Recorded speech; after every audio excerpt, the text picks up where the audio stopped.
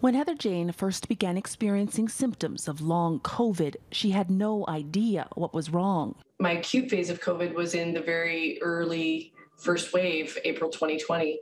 And so, for me, it was really hard to understand what was happening to my body. It's estimated that more than 1/3 of COVID-19 sufferers will report continued symptoms like fatigue or breathing problems for months after their initial infection has resolved.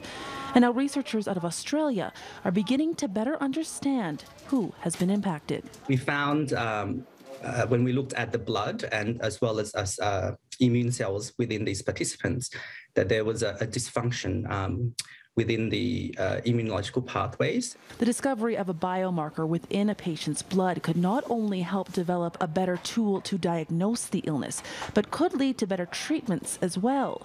While researchers still don't know what causes long COVID, a leading theory is that parts of the virus can linger in the body, causing inflammation triggered by a prolonged immune system response.